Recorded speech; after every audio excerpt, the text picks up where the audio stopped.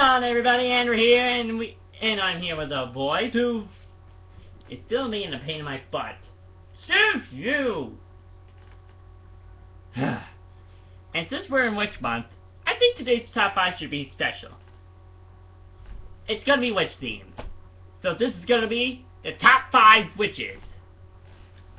Now they can be either good or bad these are fictional witches, guys. So if your favorite witch does not make it to the countdowns, yeah. And here's my rules. Only one witch per franchise. So let's begin with the Harry Potter witch. Number 5! Number 5 goes to Bellatrix Lestrange. Now I know many people probably want Hermione on the list, but I mean, this dark witch, oh boy, she's kind of scary. And she managed to pulsate all that dark magic. Heck, she works with Voldemort, for crying out loud. And that guy is creepy. I mean, Hermione may be book smart, but she is Muggle-born, but I really want to put Hermione on the list, but in a fight between her and Bellatrix will come out top.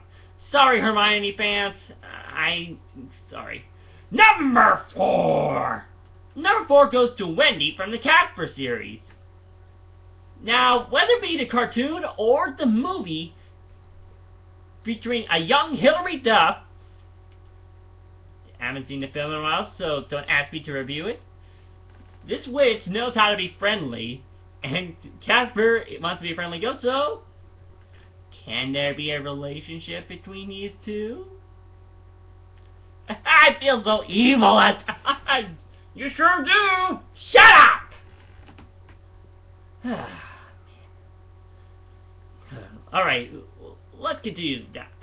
Shall we? Number 3! Number 3 goes to Hilda from the Sabrina the Teenage Witch series. Now, people may choose Sabrina, but Hilda is one of the greatest, aunts. I wish I could have had her as an aunt, but she is kind of a bit loopy, I think it's that one, or I don't remember which one, but whichever one, she could be a great aunt. You have the heart for her! Shut up! Let's continue, shall we? Number 2! Number 2 goes to Madame Mim from The Sword in the Stone. Now, what can I say about Madame Mim that hasn't been said before? She's like a person who had too much sugar in her diet, drank too much coffee, and a bit loco. Madame Mim, though only appeared briefly in the movie, when she did, she managed to show what's working with it. Now, for some honorable mentions before number 1. And the honorable mention goes to the Sanderson sisters from Hocus Pocus. Now, the reason why I chose them, all 3 of them, is because, well, I can't choose which one was the best, but yeah. I can't choose between all the Sanderson sisters because they're all equally evil, all with the same goal. So I'm not sure how to do that. So, number 1! Number 1 goes to the woodcarver from Brave. Now, if you ever wanted like a security system, but you can't afford it, try to learn something from that witch.